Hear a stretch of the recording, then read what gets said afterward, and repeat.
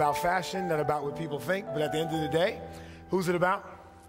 Yeah, this thing's about Jesus. So glad to just be here on this Sabbath day at Oakwood University, one of the great schools that we have. I have to say one of them because I did attend here, like I told everyone, for about 2 weeks, so there is some Oakwood in me. And there's just enough for you all to be kind enough to invite me to spend some time to share with you. I'm just glad. I love seeing everybody out here just to come and just worship God, and we can just go ahead and get in the Word together tonight. I want to thank all those who put this together. Y'all do this every Friday night? That's good. That's good. That's good. Good fellowship, good worship. I want to get into the Word very quickly because we got some stuff to cover. And when people invite me places, I like to tell them I hope they know what they're getting. I don't know how to be anything else but real and relevant. I think that's just very important to do. I think what's missing a lot of times from our churches is just scratching where people are itching, answering questions that people are actually answering, and dealing with stuff that we're actually dealing with. So we're in this topic, which I think is extremely relevant, boy meets girl. And just so you guys do know, we are tweeting on that. I'm not going to ask anyone to put away your phone. I'm going to ask you to actually pull out your phone. And if you have a Twitter account, we want you to tweet anything that comes to your mind through this message tonight, or even throughout this service, and we want you to put the hashtag boy meets girl. If you don't know what a hashtag is, don't worry about what I'm talking about right now. But here's the thing we want to get into tonight. I need everybody's thinking caps on. We're going to really get into some very relevant, maybe even some controversial issues coming up tonight. And we're going to approach these in a very clinical but also biblical approach, in a biblical way. Because we have this thing with relationships, and that's very important, right? Because all of us have some desire to be with somebody. Some of us have the gift of singleness. What is it called? Gift of singleness. But here's the interesting thing about the gift of singleness. I'm not going to be talking about that tonight. If you have the gift of singleness, you also have the gift of abstinence. Yeah. So if I say, I ain't ever going to get married, but I'm going to do married people stuff. No, that ain't fair. But here's the thing. In 2013, we not only have boy meets girl, but we got boy meets boy. And we also have girl meets girl. And so one of the things that we have to, I think, deal with is really be able to approach that subject in a proper way, because if we can just be real, we're struggling with that thing. And we're struggling with it on a lot of different levels. And so what I want to really be able to do tonight is be able to approach that and really be able to have this generation be able to fix something that's happening inside of God's church and inside of the world today. Now, what I want to do is I'm going to use a text that some individuals have really had an issue with, and it's actually going to be found in 2 Samuel chapter 1, and I want to start at verse 25, and we're going to look at verse 26, and I'm going to talk a little bit about some of the things that actually came up in our question and answer, and they were actually twofold. One of the issues that came up with question and answer is this idea of male and female friendships and all that kind of stuff, opposite sex friendships, like how does that thing work out? And then some other things that came up that we didn't deal with on Thursday night, because I knew I was going to get to it tonight, is a lot of individuals were writing questions about same-sex relationships. And so I want to deal with that tonight. Is that all right, everybody? I think this is a mature enough crowd that we can go ahead and deal with that, because God expects us to be able to handle this thing from the Word of God. So, y'all ready to get to work? Y'all ready to get to work? All right, 2 Samuel chapter 1. I want to start at verse 25. This is David speaking here. And here's what he says. How the mighty have fallen in the midst of the battle. Jonathan was slain in your high places. And here's what he says in verse 26. I am distressed for you, my brother Jonathan. You have been very pleasant to me. And here's where we have some issues. Your love to me was wonderful, surpassing the love of women. With your prayers and God's help, we're going to preach under the subject, a complexity of explanations. A complexity of explanations. Let's go ahead and talk to Jesus. Not another second, nor an hour, nor another day. But at this moment, with my arms outstretched, Lord, I need you to make a way as you have done so many times before. And God, you've done it through a window or an open door. So Father, here I am. I stretch my hands to thee. And I pray that you would come rescue me because I need you right away. Now, Spirit of the living God, can you just fall afresh on us? This is our prayer in Jesus' name. That all of God's children say amen and amen. By the time we look at 2 Samuel chapter 1, something interesting has happened. David has just been informed that his best friend Jonathan has been killed. And as you look through the book of 1 Samuel and you start to see this incredible friendship that has been developed between David and Jonathan, you really get a template in the Bible for what biblical, authentic friendship ought to look like. It's incredible what you see between these two. I mean, as a matter of fact, when they first look at one another, Jonathan actually says that the moment he sees David, his soul is knit to him. So much so, he gets his allegiance to David. Like, that's his homie, that's his boy. They are extremely tight. And so what David does in 2 Samuel is, hearing upon the death of Jonathan, he begins to write this poem. And he begins to write this poem about Jonathan and all the different things that he's meant to him. And all this stuff sounds really good. But when we get to verse 26, that's when it messes things up for a lot of different people. Because the biblical author says this, and I looked at as many translations as I could find, and none of them said it, in my opinion, the right way. But they say this very clearly. Jonathan, man, how the mighty have fallen in battle. Your love for me was greater than that of a woman. Now, I'm going to tell you something that I have to do when I get to heaven. I'm going to find the author of 2 Samuel, and I'll be like, yo, dude, you really made my job harder. You could have said this in a completely different way. Because there's a lot of people who look at this particular text, and they say this proves very clearly that David and Jonathan had a same-sex sexual relationship. And so what I want to do is I want to deal with that text, and then I want to springboard off of that text and to deal with some of the issues I think that we're dealing with same-sex relationships. But here's the thing I want to open up with us first, because this idea of friendship is something that's very important, I think, for all of us when we go through our college life, our dating life, and all that stuff. All of us, God has called us to have friends. But here's what I want to let you know.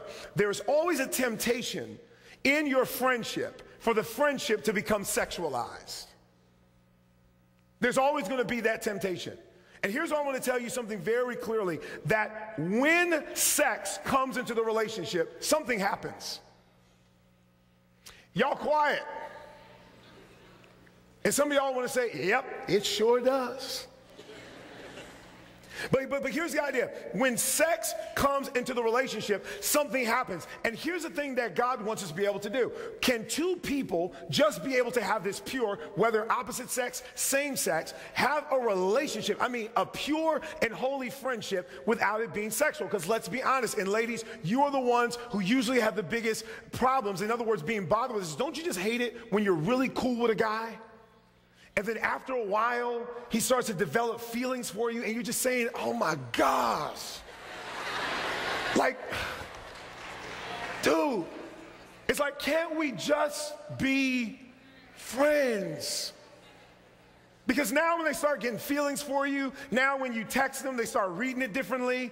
You just want to go to the movies, and they're thinking it's something else. And you just bent out of shape because you're like, dude, please, I do not want you. I just want to be your friend. Don't you hate that? Now, ladies, y'all can help by stop laying on their shoulder.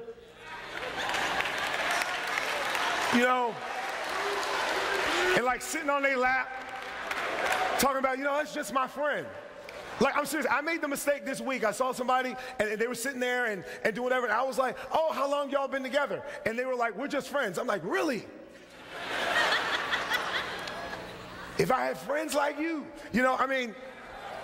so we got to be careful with that. But in psychology today, this one contributor to psychology today, here's what I want to break down to us. Remember, I'm just real practical. I don't have a lot of, platitudes and neat things to say. I just want us to be practical so we can actually take some stuff and apply it to our lives. But Heidi Reader does a survey, and I want to tell you what the survey is about 2,500 people. Don't let people just say the survey says, and you don't know the sample of what that survey is. 96% of people said this, and there's like 3 people they surveyed. So about 2,500 individuals participate in this survey, and what Heidi Reader wants to talk about is this idea about 4 different categories or types of attractions that are found amongst friends. Y'all still with me so far? So here, I want to go through the first one. The first one, she says, is called friendship attraction. What kind of attraction? Now, friendship attraction, I want to read it just the way that they had it in Psychology Today. Friendship attraction is not romantic or sexual in nature, but is the kind of attraction you feel when drawn to someone because you like that person and enjoy being with him or her. It's the type of attraction that most heterosexuals presumably feel for their same-sex friends. Y'all got that?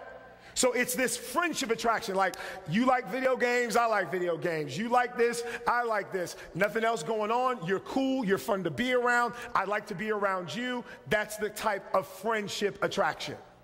So a lot of different people can have that. I have that with my boys. You can even have that with people of the opposite sex. But there's that first part of attraction. It's a friendship attraction. But then Heidi says this, that she found this, that there is a romantic attraction in the second category. And it's important not to confuse, as she says, with physical or sexual attraction. I need y'all to follow me. While the two can go together, it's certainly possible to find someone physically attractive but have no desire to be in a romantic relationship with them. Romantic attraction, so in other words, here's what she's saying. And you know some people like this. You have some friends, and you're like, yo, they are fine. Like, I ain't gonna lie. Like, my homegirl, some of you guys say, yo, she is fine, but I would never date her. Like, I'd never do it.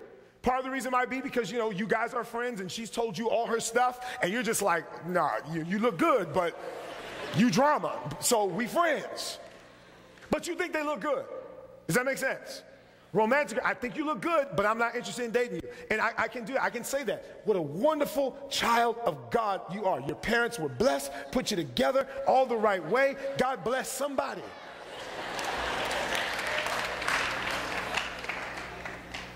Right?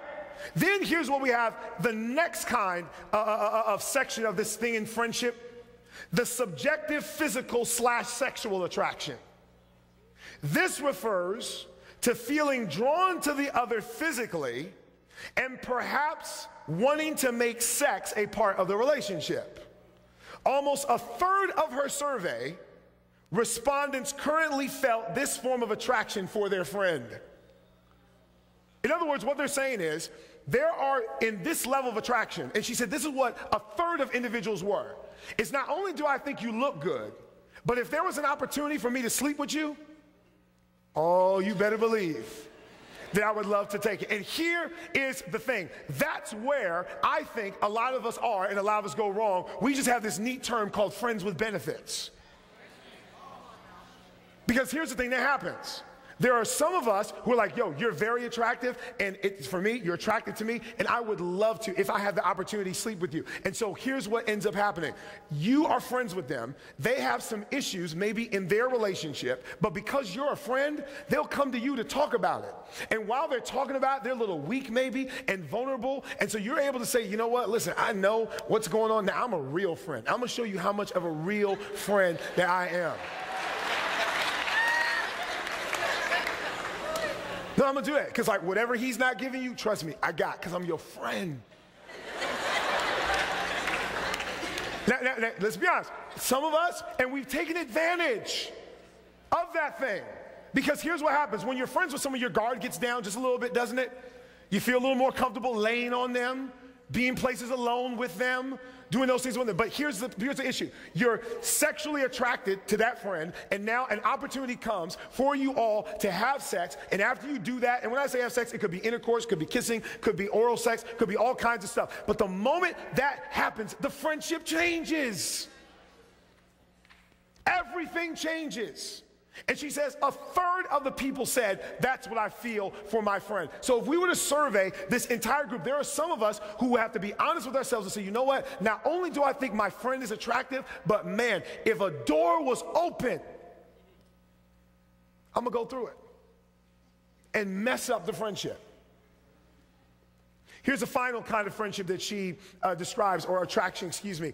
Objective physical sexual attraction. And here's how she describes that. This refers to thinking that one's friend is physically attractive in general terms, but not feeling the attraction themselves. In other words, you can look at somebody and say, you know what, I could see why someone thinks they're cute. I just don't.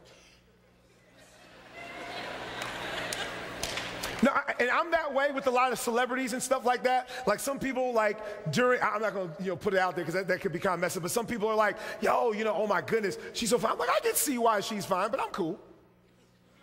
I can see why people think she's fine, but I'm cool. And that's some of the attraction that we may have. I think, my friend, I can see why people think they're attractive, but I'm not attractive. And here is the thing I want us to understand and get. You need to learn. What do you need to do? Learn. You need to learn how to be just a friend. I need y'all to hear that. Because you mess up your friendships by turning them sexual. And here's the crazy part about it. Now, I'm just testifying to you, and I want to get right back to this. Here's the crazy part about it. Somebody you're friends with, it becomes sexual, and if it's in the Adventist context, guess what? You're going to see him again. When I moved back, listen to me carefully, to Southern California to pastor, when I lived out there, grew up there, I didn't always know Jesus living in California. So when I came back, a lot of my friends started coming to my church and sitting behind my wife. Talking about, well, it's cool because we were just, Here's what you have to be able to do. If that attraction starts to come towards that person and that thing starts to come out, you've got to be honest with yourself and admit that to yourself and be clear with yourself that, you know what, I'm starting to feel something a little different, and start to be able to share that thing, because I'm telling you, what the devil would love to do is take a pure and holy friendship between two men, between two women, between a man and a woman, and sexualize that thing, because he knows that once that happens, the friendship will not be the same. Are y'all listening to me? So David and Jonathan, listen to me carefully, have a pure friendship because it's not tainted with sexuality. Because let me tell you something, even when you are married, and this is why he says we have a pure friendship. He says, because you know what? We don't have romantic stuff that makes us unable to be objective anymore. Because let me tell you, when sex comes into the relationship, you are no longer as objective as you used to be. Even when you're married. Whoa, what are you talking about, Pastor? Let me tell you.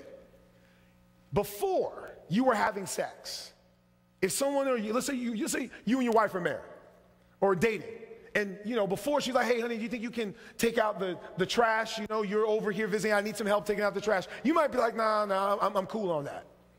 But now y'all having sex. And she asks you to take out the trash. And you don't feel like it. But now you say to yourself, if I don't take out this trash now, I might miss something later. So although I don't feel like it, I'm going to do it anyway. You're no longer objective. Are y'all following me? There are certain arguments that you know that before you having sex, you would not give up. You digging in. No, this is the right way. I don't see it that way. I don't know what you're talking about. But now that you're having sex, you're like, dude, if I don't give in now, somebody have learned. It changes things. And so what David is saying is, hey, listen, we don't have that kind of thing in our relationship like women and men do in their relationship. Therefore, our love for one another is completely pure. No extra motives added to it. No nothing. We are straight up friends. Straight up friends. But the question is, why would the author describe it in this way? Why does he say your love for me was greater than that of a woman? And here's one of the reasons why. Back in the day, ladies didn't have the same kind of rights as men. As a matter of fact, so much so that in the New Testament, when they're counting the loaves and the fish and all that kind of good stuff, they're sitting there and they will count the men, they will count the children, but guess what they leave out? They leave out the women. Women during that day, although yes, they would fall in love with individuals, y'all follow me, they wouldn't just marry someone simply out of love. There was security in that thing. Because I can't get stuff on my own. So when I connect with you, I get your name. You have to take care of me for the rest of my life. And it was set up in such a way that if I'm with you and I'm taken care of and you die, your brother got to come take care of me. And then if he dies, his brother got to come take care of him. And if all you go through all your brothers, you got a slew of cousins that they are obligated to take care of me. And so when a woman would get hooked up, she would not only be looking at it for love, but she was also looking at it for security. And so what David is saying is, listen, I got women I know who are after me because you know what? They know one day I'm about to be the king. And because I know that I'm going to be the king, there's security that's going to come through that relationship. So yes, I'm not saying different women don't love me, but there's an ulterior motive there. There's something else. So he says, you know what, Jonathan? Your love was greater than that of a woman. You know why? Because you have no ulterior motives by hooking up with me. As a matter of fact, you risked your life for our friendship. You weren't friends with me because of what I could give you. You weren't friends with me because of all that other stuff. You were just friends with me because at the end of the day, we had a pure friendship. And some of these women that I'm hooking up with, yes, I know they might love me as we get married and I'm the king, but you know what? They also want security too.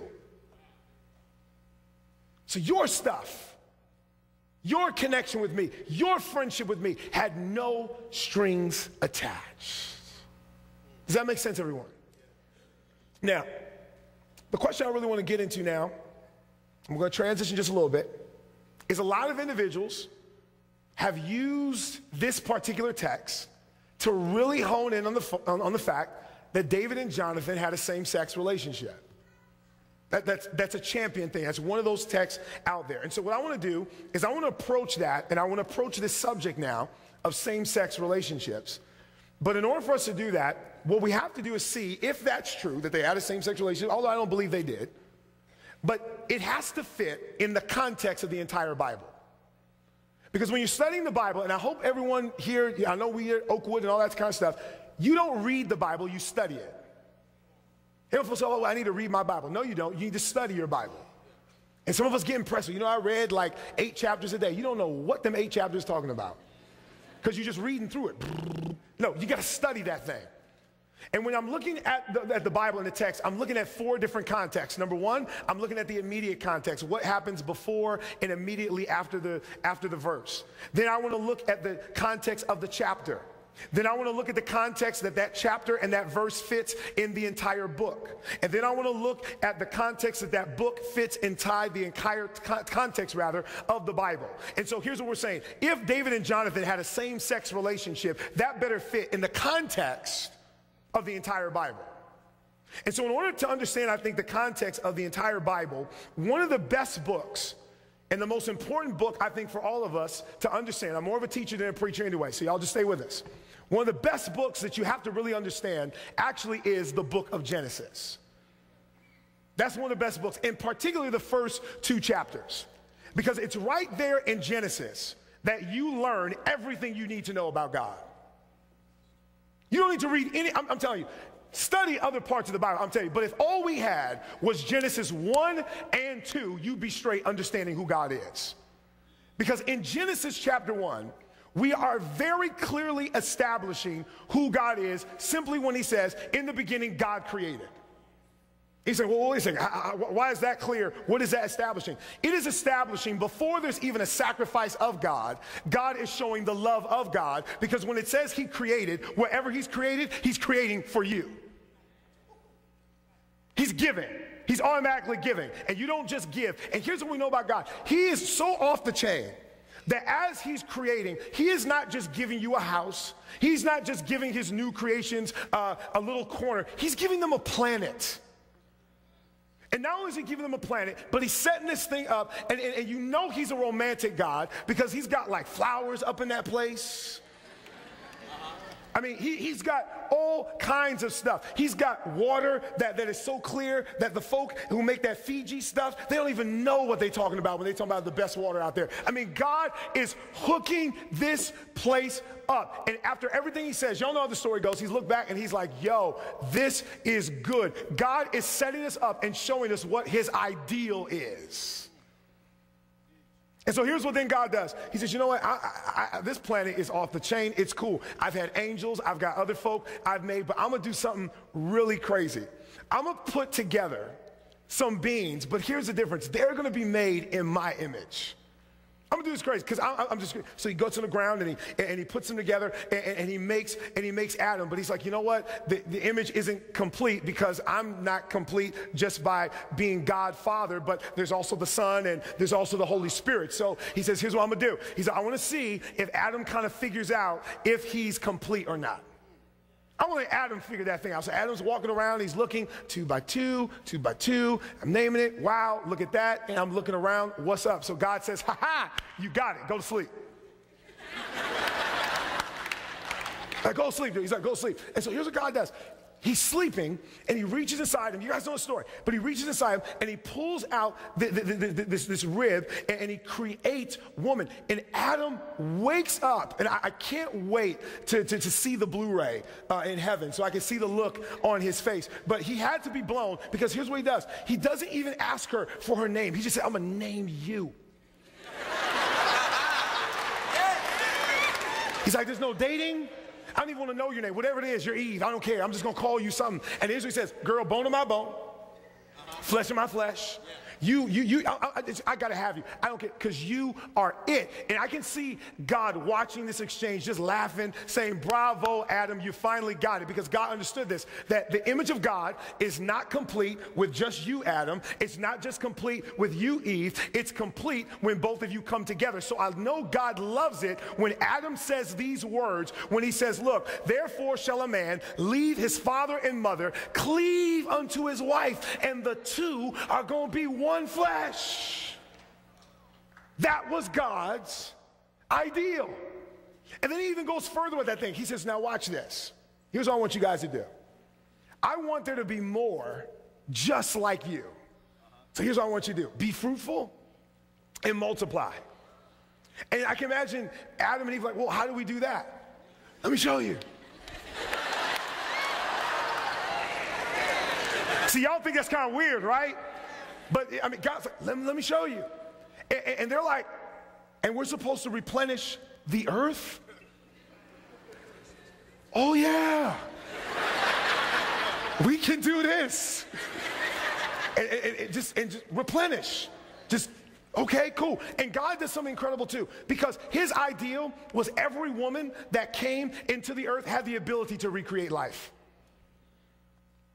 Everyone in Genesis 1, 2, he wants that to take place. And so there in Genesis 1 and 2, I need you guys to get this because we're setting the stage. I need you guys to get this, that God is setting forth what his ideal is. Not just when it only comes to relationships, but his ideal, what he wants for this world. And here's the thing about God. His ideal is always going to be that, so much so to the point that in Revelation it says that God comes down from heaven and he doesn't give us this entire different planet we live on, but he comes and makes this one new again, because he says, this is my ideal, that y'all live on this one.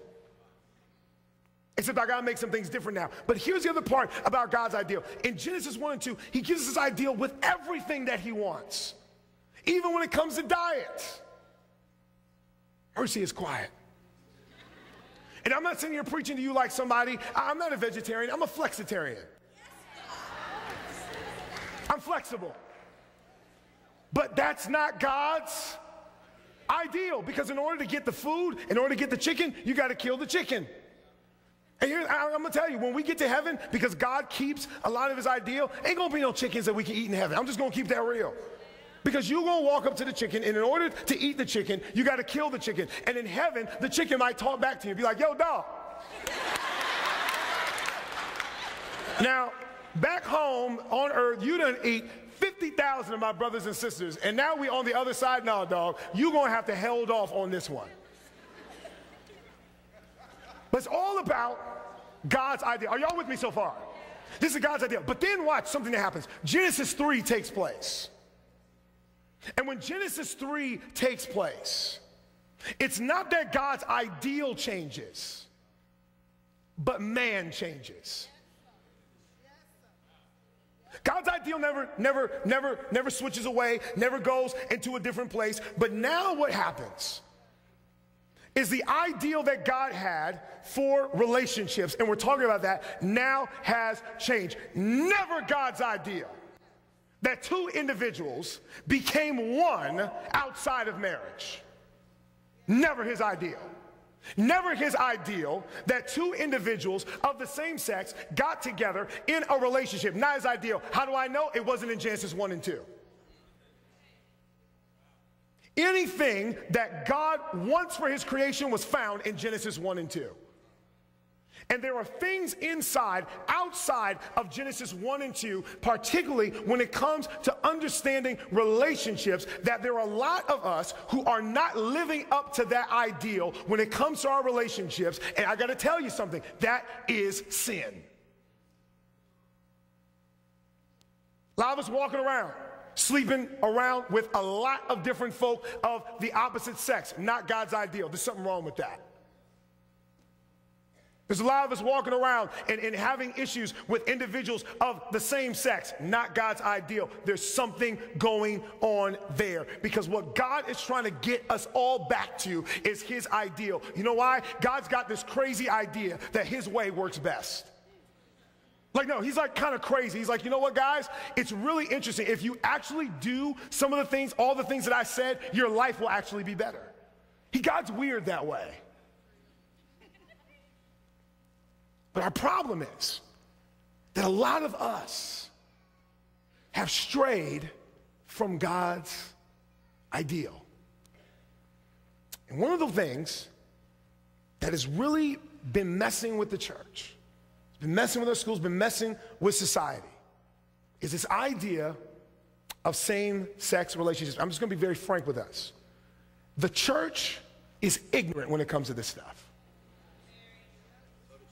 We're ignorant. Most of us have no idea what we're talking about. No idea how to deal with it, no idea how to handle it.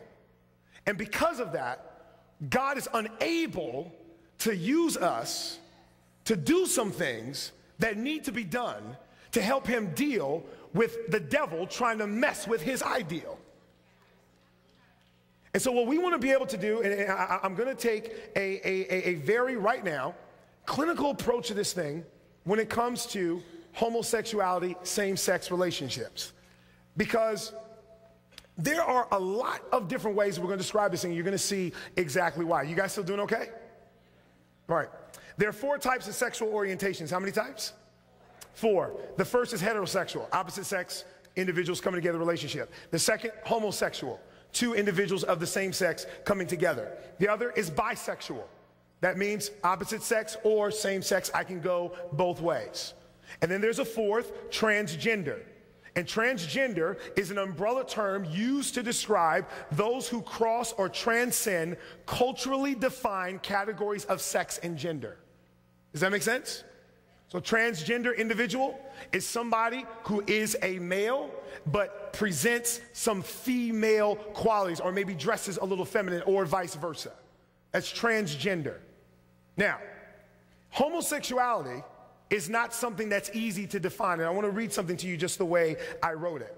Homosexuality can be defined as an orientation and or a behavior. What can it be? There are some with a homosexual orientation, and they may be attracted to those of the same sex, yet never act on that attraction. Then there are some who define themselves as heterosexual in orientation, yet participate at times in homosexual encounters. And there are a lot of different variables when it comes to this idea of explaining homosexuality. In other words, here's how we have to be very careful, because this is where the church really messes up. You want to put everybody in one box. And so you see somebody who has some feminine qualities, and they're a male, and you all of a sudden you're already saying, oh, you know what? Nope. Yep, I know it. They're gay. All that kind of stuff. How do you know they're not just transgender?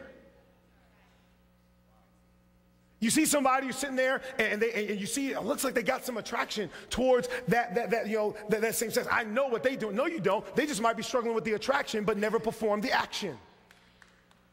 And then you look at some guys, you're like, oh my goodness, look at that. He just loves all them females or all those males that she's around. And you know what? They love to date and be in a relationship with someone of the opposite sex, but they love sometimes to be a part of physical encounters with the same sex. And what we try and do is put everyone in the same box and try and prescribe the same thing when some folk need different measures of help because of where they are in their lives. But because we're ignorant and we put everyone in the same category, there are people who are dying and we have no idea how to deal with it because we just want to put everyone in one box. It's not easy. Because everyone who falls, and there are some people in this congregation right now who are identifying with different areas of what has just been said, and it makes sense. And what we've got to be able to do as a people is not be so arrogant and think we understand everybody's story. You have no idea which category they may fall in. If that makes sense to me, you say amen. Now, explaining this idea of homosexuality, what I want to do is there are two basic perspectives no matter which school of thought you come in. There are two basic perspectives. How many perspectives? Two. One are psychosocial factors, which we're going to describe as nurture. This is what we'll call nurture. And then there are biological factors, which we'll call nature. All right? So we're going to deal with nurture, psychosocial, and we're going to deal with biological, which is nature. And I want to investigate some of the research that's done. There's a lot of research on that, and I want to share some of it with you. There are four theories from the psychosocial theory of homosexuality that I want to talk about tonight. There's plenty of others, but there are four that I want us to understand. The first is the social learning theories. One theory for homosexuality points to a lack of adequate heterosexual experiences during childhood. Therefore, reckoning that homosexuality comes from a deprivation of good heterosexual experiences. In other words, some individuals, they're growing up and they have a lack of adequate experiences with heterosexuality. Does that make sense? Then there's the second theory, the inverted version of the first theory. It presumes that homosexuality, and remember, we're just going through theories. We're just going through some theories now. It presumes that homosexuality results from negative experiences that one has had with the opposite sex. Not enough positive experiences in life with the opposite sex. In other words, this theory is saying, you know what? When I was kind of growing up, I had some very negative experiences with the opposite sex. And so they're saying with individuals like that, sometimes they feel that that can contribute to a homosexual lifestyle. A third explanation is what is called the social learning theory. And that is individuals who have early sexual contact with a homosexual serves to reframe a young person's sexual orientation. Reframes their sexual orientation. So as I'm growing up, I have sexual contact, whether that is wanted, whether it's forced upon, but I have early sexual contact with someone of the same sex. And in that, they say, that reframes my thinking, and now that is what becomes more normal for me. That's number three. Then number four, this is an interesting one for me, is based on research by Dr. Storms, and he does this all the way back to 1981. And here's what he says. Up until about age 12, we as boys and girls, as we grow up, are what we call are in a homosocial stage. In other words, up to age 12, we spend time mostly with people of the same sex. Boys with boys, girls with girls. Because at that time, it's kind of like, you got the cootie thing, and you're like, I don't want to do it. Now, that changes, pretty quick. But here's what Dr. Storms found out. Because in the research, even current to this day, they find that more males have the homosexual lifestyle than females. That's what they found. And here's one of the reasons Dr. Storms' research says this is true. Because during the homosocial stage, boys develop their sexuality faster than girls. But he says, and they found, that we develop our sexuality when we're hanging around, guess who? All boys. And that is why, I'm going to be very frank with you, because y'all can handle this. Boys, growing up, sometimes are very comfortable watching certain movies with other boys in the same room. Dorm rooms.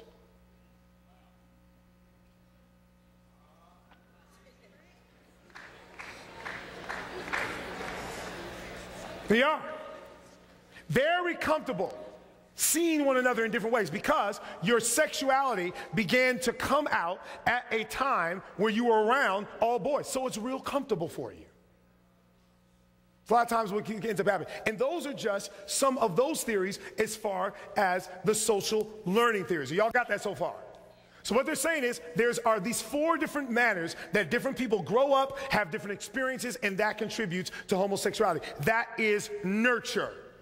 But then there's a second one. And those are biological factors, and that is nature. And there's been some research that shows that there are also biological contributors to homosexuality. Now, that research can get very heady, getting into X and Y chromosomes. I'm not trying to get into all that kind of stuff. But here's basically what they're saying. You can be born with it. Now, we as Christians, we hate that. Like, no, we do not like that at all. We're like, oh, no, you can't be born with that. No, no, sir. So, you know, there's that battle there because a lot of individuals say, no, I was born this way. You're like, no, you weren't, no, you weren't, no, you weren't. You weren't born that way, blah, blah. And we get into all that. Now, here's what I want to say. The Bible actually talks about that. And I want to show you where the Bible does in Exodus 20 and verse 5. Exodus 20 and verse 5. You were born with this thing. The psychologists are telling us that it's a biological thing. That there's a part of it. There's something that just kind of happens where we come in with this bent. Here's what God says. He's given the 10 Commandments. You shall not bow down to them nor serve them, for I, the Lord your God, am a jealous God, visiting, watch this, visiting the iniquity of the fathers upon the children to the 3rd and 4th generations of them that hate me. So God is saying there's some stuff that you had nothing to do with that gets passed down from the 3rd and the 4th generation. But somebody else says something, really cool lady, Ellen White, Acts of the Apostles, page 476. He who has determined to enter the spiritual kingdom will find that all the powers and passions of unregenerate nature, backed by the forces of the kingdom of darkness, are arrayed against him.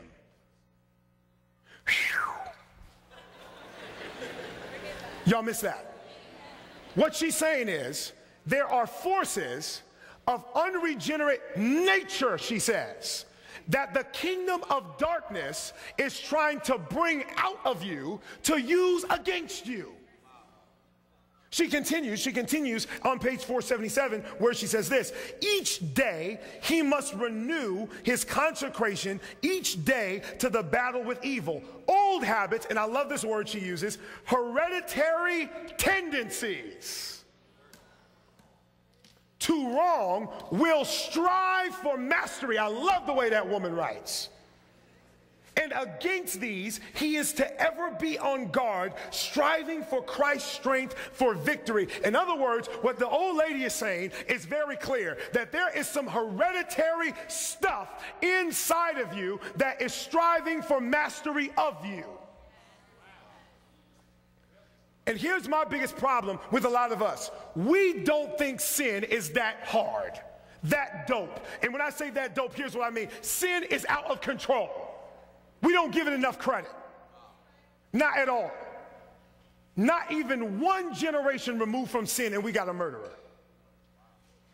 You would think righteousness might make it just a little bit down the line. But here is the idea that sin is so strong, it is so ridiculous that sin, according to the Bible, and she even says this in Adventist Home, that mothers give towards their children almost unconquerable tendencies towards evil, love this last word, as a birthright.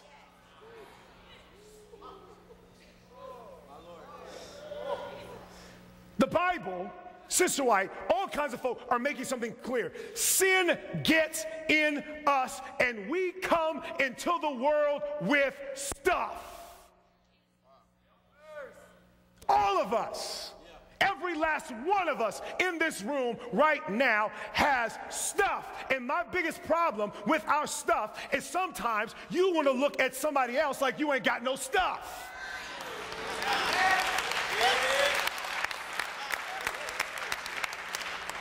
Because some of our stuff people can see, and some of the stuff other folk can't see. But let me tell you something very clearly. It don't matter if you can see or if I can see, because the one who it matters to sees it all.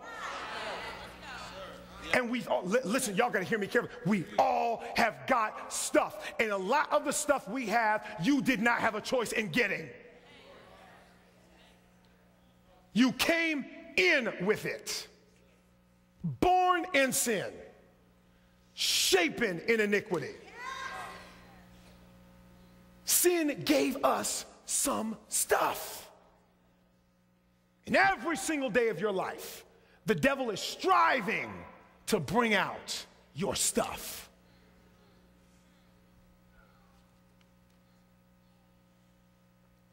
And we got the audacity sometimes to go through a day without praying. I'm telling you. And folk, the devil's shrewd. Sometimes your stuff won't come out to the least opportune moment. And we all have got it. And so when individuals say to me, you know what, Pastor? I just feel like I was just born with this thing. I understand. Because there's stuff I know that I came out and I'm just born. I'm like, I get it. Some of you are more angry than others. Some of you might not have the stuff towards the same sex, but you got the stuff towards the opposite sex. Stuff! And sin does that to everybody. And that's why it was satanic genius to get Adam and Eve to sin before there was a child, guaranteeing that every single X and Y chromosome would be tainted in sin, with the exception of one, Jesus Christ. But yet, you can't be born with that, because sin doesn't do that. Are you crazy?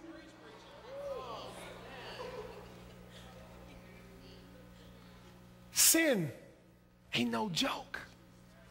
And it messed with the gene pool. Nature. And here's the thing about sin. The devil doesn't care what the sin looks like. We do. You think he cares what kind of sins you do? No, just sin. So what the psychologists are saying, there's some that say biological, you're born with it. There's others that say, you know what?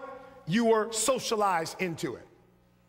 And so we've got these two that go back and forth. But here's what I love. What one particular doctor, Dr. Bermat, and I'm almost done, y'all are doing excellent tonight, starts to do, as he says, there's something else at work here with biological and with psychosocial factors. And I want to quote some of his research. Here's what he says. Unfortunately, the physical versus mental and nature versus nurture controversies remain alive, well, and mischievous in regard to the correct understanding of human sexuality. In other words, you say, you know what? There's a nurture argument that you're nurtured with your sexuality. There's a nature argument you're born with your sexuality. Therefore, we approach the topic with a healthy suspicion of any person, listen, who claims to know the cause of homosexuality. Instead, we promote a model that integrates both biological and psychosocial factors.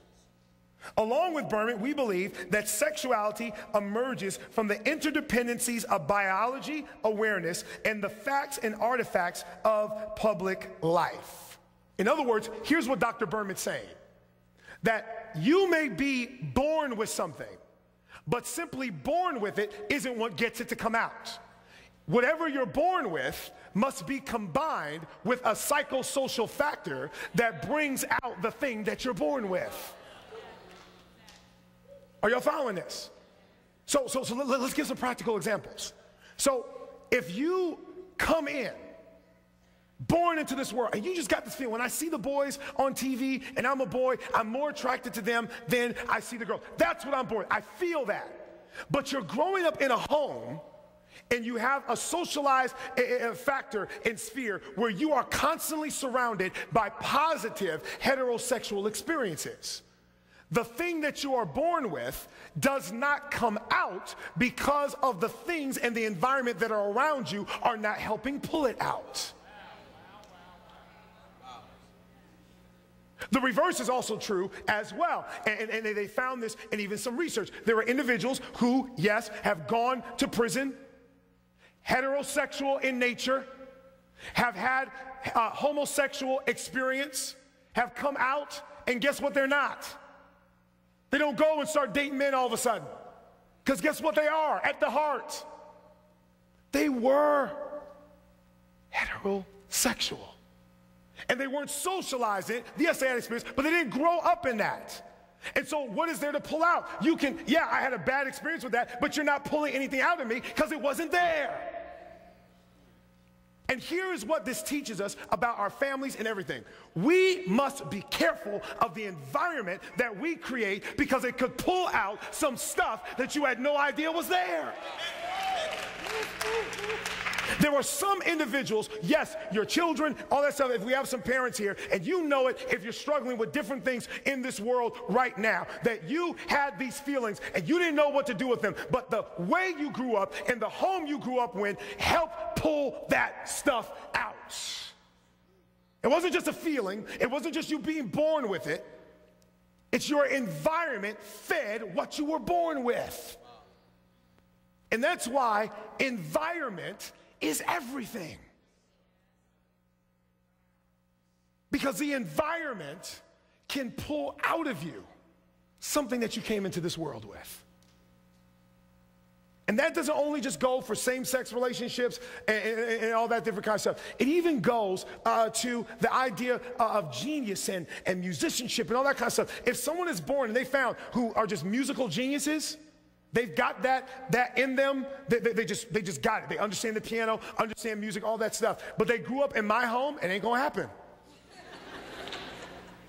You can have all the biology you want for the genius of music, but if you grow up in my home, I'm not a musician.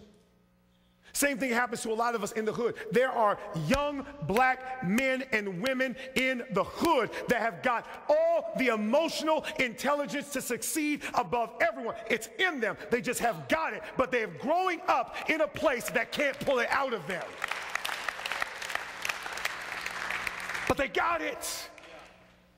And there are some of you right now, who are struggling with the same-sex relationship, attraction, action. You're struggling with that thing. And I understand. You're like, I was born with it. And not only, Pastor, was I born with it, but I grew up in a home where I never had positive experiences the other way. And it was the perfect storm. And so that's why I'm careful when I see individuals struggling in the ways that I know that they can be struggling. Because you know what? I don't know what kind of home you grew up in. The person who's running around, poking everything with the skirt. Yeah, you had tendencies towards the opposite sex. And you know what? That's good. That's great. But you know what? You grew up in a home where you saw your father bringing in woman after woman after woman. And so now that thing towards the opposite sex now became something out of control because of what you were socialized with. So it's not enough to simply be born with it. And it's not enough to simply grow up around it. The two come together and create this incredible storm. And one of the problems that we have as a church, and I'm almost done. One of the problems that we have as a church is we have no idea how to deal with that. Our churches, listen, this is one of the big things that happens at my church. And this is something I talked about at Rubidoux. We talk about pornography, and we're straight, because here's what we're big at. In our discipleship model is we create environments for life change. Because we understand we don't change lives, but we need to create environments where life change can take place. And here's my problem with the church. It's a lot of our churches. We don't have a safe environment for life change to take place.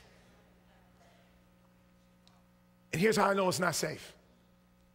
Because if two individuals come into most of our churches struggling, trying to figure out what their sexuality is and how to do all that stuff, we ain't got nothing for them. but dirty looks, little sermons that we kind of throw out there every day to just remind them where they're going. We don't have anything. We don't. And part of the reason we don't have anything is because we don't understand anything. There's some folk that grew up with some incredible stuff and came into this world with some incredible stuff. And guess where's the first place they should be able to come to? The church. That's the first place. Because in our churches should be an environment where life change can take place. And that's why most of us can come to churches time and time again, and you're still the same. Because the environment in that place isn't about life change. It's about good worship. It's about a good order of service. It's about making sure that everything's kind of lined up with what we do, but it's not there for life change. And that's why sometimes at Rubidoux, different things happen that take us off script, okay? Because this is an environment created for life change. That's why there are times when we make the appeal, when I'm preaching on pornography, it's a safe environment. And so people, I don't ask them to come forward, they just walk forward. Because it's safe. Not safe to continue in, but safe to be set free from. And I got a question. Is this school safe? Is your dorm room safe?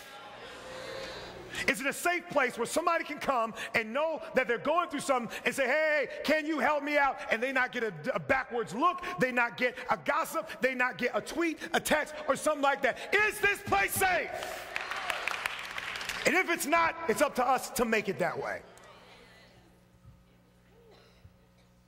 Because folk are dying in this stuff, and they're not coming out because of us. I'm tired of seeing our people die. And I'm going to tell you straight up, that's on all of us. That's not on just those who are leading churches and pulpits. That's on all of us. We got to make it safe. Now, I want to close with this quote. Don't play for me just yet.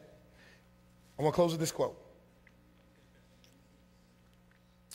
One of the best books I've ever read on sexuality, authentic human sexuality. Grab it. But here's what the authors say, because we got this thing that I'm uncomfortable with. Biological, psychosocial, nature, nurture. Got to figure that out. So here's what they say. This centers on the question of whether a homosexual orientation is a matter of choosing to have sexual desire for a same-sex person. The short answer is that although a person decides whether or not to act on these desires, a person with a homosexual orientation is not responsible for the sexual desire any more than a heterosexual person is responsible for sexual desire directed toward an opposite-sex person.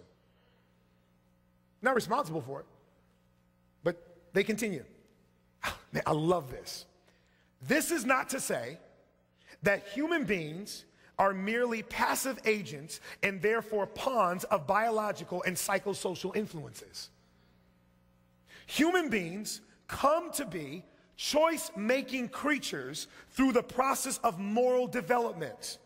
This primarily involves learning the meaning of sexuality in a social context. As individuals grasp the spiritual meaning of sexuality in terms of being drawn into significant relationships with others, here's what they have. They develop a self-structure that becomes increasingly capable of making choices.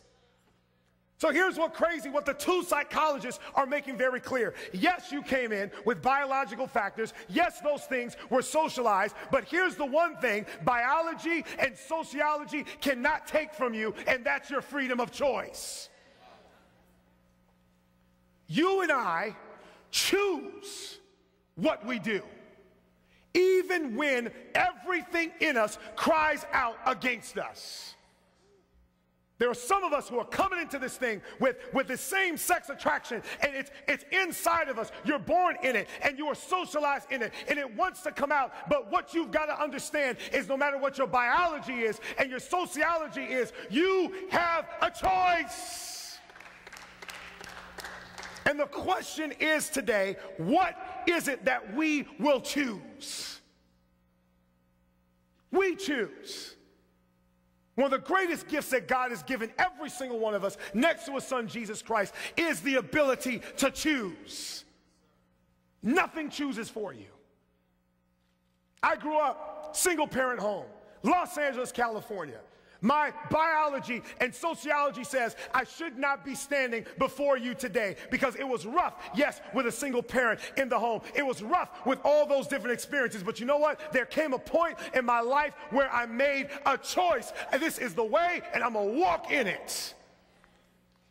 And every single one of us that is going through some mess in our lives today, you have got the power to choose to have victory over that thing.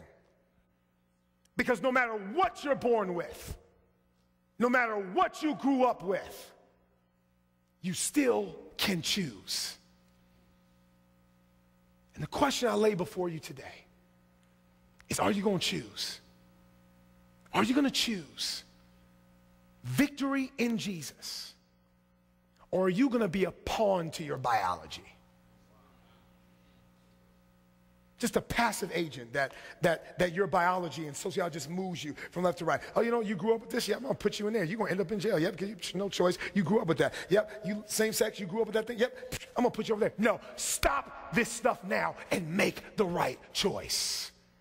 And there's only one choice that you have to make. The choice is not to stop having this same-sex relationship. The choice is not to stop being a promiscuous heterosexual. The choice is Jesus.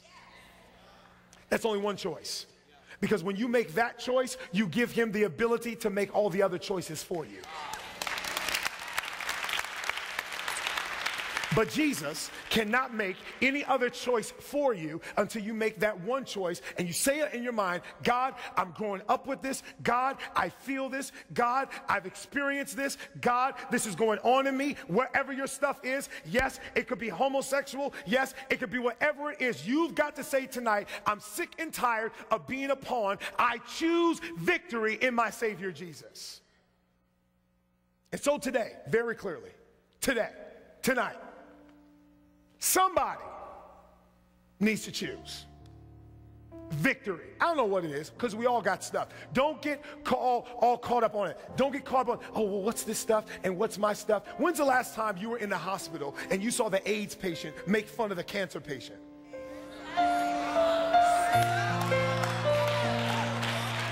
They all sick and they all need healing.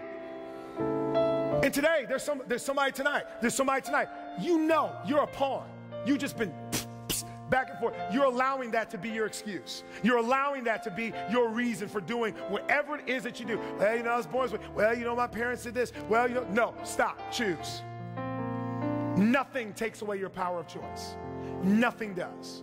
And so tonight, there's something, I don't know what it is, that you need to say, God, I choose you so I can have victory over this. I don't know what it is. I don't care what it is. And some people, they might think, well, you know what? If they respond to this appeal, well, you know what the pastor thinks? I don't care what none of these folks think. Nobody has a heaven to put you in. It's a serious time now. And I'm just going to be bold. And here's the reason. I'm going to ask you to come forward. Not because it's a typical thing to do at the appeal time, but here's what I want to do. I'm making a statement tonight to the devil. Victory. Victory. Victory. I'm making a statement. If you need to choose victory over something, I just want you to come down with me. Victory over something. I don't know what it is. You've already connected to Christ, but there's something that you need to choose victory over. I want you to come down, not because you want to stretch. I'm telling you, not because you want to stretch. It's time to go. This is a cool thing to do. Well, no, you have got something that is just killing you. But tonight, you're saying, God, I'm choosing you. The same-sex relationship, it's killing me, God. I've been excusing it all my life. I've been trying to make excuses. But God, tonight I understand that I have a choice, and the choice is you. God, this lying habit that I have, I grew up and saw my parents just lie all the time. And so I'm a liar. So that's why I do. No, God, tonight I'm choosing to do something different. God bless you all who are coming. Because the devil's scared right now. Because you're doing something. You're making a choice to get victory. And that choice that you're making right now, I'm going to just prepare you for something. The devil is about to test that like he's never tested it before. Whatever's in you, he's going to do his best to pull it out of you. But the Bible says, greater is he that is in us than he that is in the world. And I want this to be a victorious campus. I want to tell you, I'm not impressed because this is a Christian Seventh-day Adventist camp. That doesn't impress me, because Christian Seventh-day Adventists got the same issues with sin that everybody else does. But what impresses me is individuals who are like, I'm not just going to sing about victory, I'm actually going to live it. I'm not just going to know information about what a victorious life is like, I'm actually going to live it. We're more than conquerors. And it's about time that everyone on this campus start acting like it. Because we've got a message to give to the whole world. And I'm going to tell you this. The message is not bottled up in our ability to be able to preach it the right way, or to break down Revelation and to go through Daniel and explain 2300-day prophecy. That's not simply what our message is. That's not impressive. You want to know what's going to impress the world? When they see someone who once was sinking deep in sin, far from a peaceful shore. When they see someone who used to lie, but now they tell the truth. When they see someone who was all in mess, but now their life is together. Now that's evangelism. Your life. And today we all got victorious lives. I want to pray over you right now. I want to pray over you right now. Jesus, we're desperate for victory in you. Because God, if we're honest with ourselves, we're not honest with each other, but right now we got to be honest with ourselves. We're tired of losing this battle. We lose. But God, here's what we got to understand. And I know that some of these folk took it from the Bible that when we're with you, all we do is win, win, win, no matter what. No matter what, we win because you win. But God, we have to choose to allow you to win in our lives. And God, in order for there to be victory, there are some friends that need to be defeated. In order to have victory, there are some habits that we've just grown accustomed to that you've just got to knock down. There are some hereditary tendencies that we've grown accustomed to being our comfort that we've got to let go of and just let you have your way. God, we want to be a victorious people. God, I am so tired of disappointing you. We are so tired of going to you for the same stuff day in and day out. We want some victory. And that's not your fault, that's ours. So God, tonight your children have just come and we've brought you our stuff. We've brought you our biology. We've brought you our nurture. We've just brought it all to you. And we're so glad that you don't judge us by what we bring. That you don't look at us differently for what we bring. That you're not bent out of shape by some of the stuff that some individuals right here in this church are giving to you right now. You're not ashamed of it. You're not caught off guard by it. You're not shocked by it. You're not holding your mouth right now. You are just rejoicing because we're giving you an opportunity to do something incredible in our lives. Now, God, as I just get ready to close the prayer, here's why, God, I need you to also help us do. We don't all the time get immediate victory. And some of us, God, it's going to take some time to get this victory. And while we're on the road to victory, if we haven't gotten there yet, may we not judge the ones who have not gotten there yet. May we not look at them and say, why aren't you there yet? Because God, we need to be able to shout out that, you know what? I might not be what I ought to be, but thank God I'm not what I used to be. I may not have gotten to that destination, but God knows I'm on the right road. I'm on the right track. Yes, I'm struggling. Yes, I'm falling, but I'm stumbling towards Jesus. God, can this be a campus that stops gossiping? Can this be a campus that stops tearing different folk down when they've got their stuff? Can this be a campus where we embrace one another with all of our faults, with all of our mess? Can this campus be like Acts chapter 2? Breaking bread together daily, sharing one another's burdens, going to each other's rooms and lifting each other up. Being able to confess our faults one towards another and get healing. Because this place is safe. And the only reason that we'll be safe is because we've been connected with the one who's the safest. So God, I claim right now victory in the name of Jesus.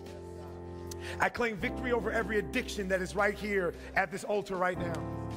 I claim victory over every habit, every tendency, everything that they have brought. God, I claim victory over it. Now, God, I don't know when that's going to come. But I pray that that will be something we have. And I know we'll have it because you got it and now we've got you. Now, God, when we leave this place, the devil's going to test everything that's happened here. And so I pray that this will be more than just an emotional experience, that this will be more than just kind of something that was a cool thing to do, but God, this will be the beginning of something new in us. God, we love you. God, we praise you. And we thank you for loving us the way you do. Love us, care for us.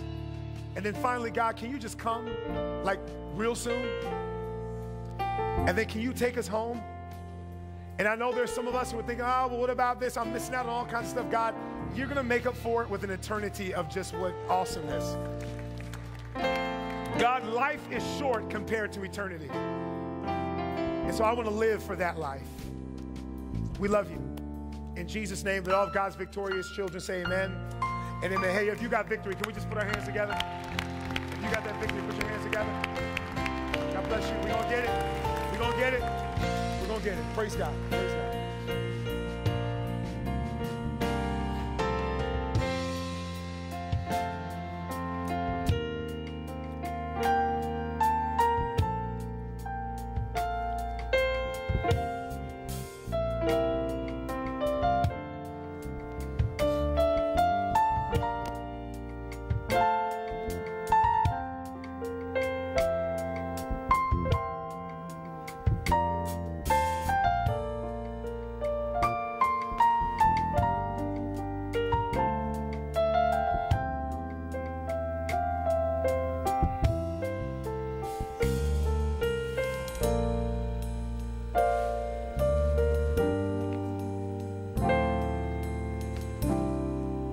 You were blessed by the ministry that came forth from Pastor Kelly. Put your hands together. Come on, I think we got some free people here. Y'all can do better than that. Thank God for what he did in this room tonight.